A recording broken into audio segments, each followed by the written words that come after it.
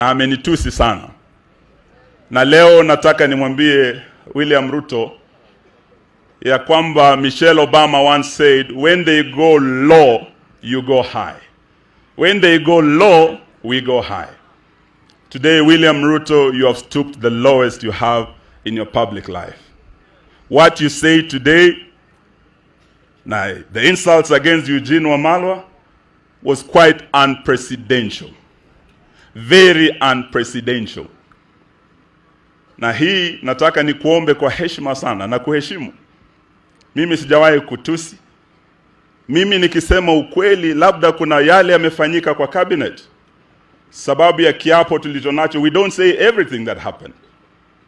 Lakini nikisema ukweli ya kwamba William Ruto ulitaka kunifuta kazi 2018, it is the truth. Ya kwamba ulikuwa na hasira hata ukataka kunichapa kofi, it is the truth. It's not an insult. Ya kwamba ulitaka kuchapa Matiang'i kofi, it is the truth. We have witnesses. Sababu it is about your character and what happened. Na hawanzi leo, anger management is an issue that you have. Sababu hata wakati ya Moi ulichapa marehemu William Chesire, my brother-in-law. It is on your record. Sasa tukisema yale ambayo umefanya, labda sababu ya hasira na failure to manage your anger, Eugene Wamalwa is not insulting you. So why would you come home to insult me? Na leo amesema eti mimi nilikuwa nimekwisha, aliniokota kwa mtaro. Eti kama sio yeye, mimi singekuwa waziri.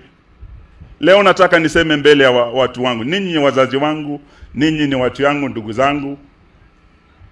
Uhuru Kenyatta ndiye aliniteua kuwa waziri katika baraza lake. Na wakati ameniteua kuwa waziri, William Ruto alipinga my appointment. And I want to challenge him wherever he is. When I was appointed Minister for Water and Irrigation, William Ruto alikataa idara ya irrigation kuja kwa wizara yangu. Nilikuwa nje ya ofisi for several weeks sababu William Ruto hakutaka niteuliwe kwa serikali hii ya Uhuru Kenyatta. Na wakati nimeingia kule, mimi ni waziri, niliapishwa peke yangu. Nauliza William Ruto, mbona ulienda kwa sherehe za mawaziri wote wakiapishwa? Ukakataa kuja kwa sherehe ya kuapishwa kwangu. I was sworn in by Uhuru Kenyatta peke yake. Sababu William Ruto was against my appointment. Kufika 2018, mimi sababu nilipeleka viongozi wa Mlembe, huyu Mwambua Kiweko, tukiomba mambo ya hii sub-county, mambo ya Nzoia na Mumias. William Ruto sababu si kwenda kwake kumpigia magoti.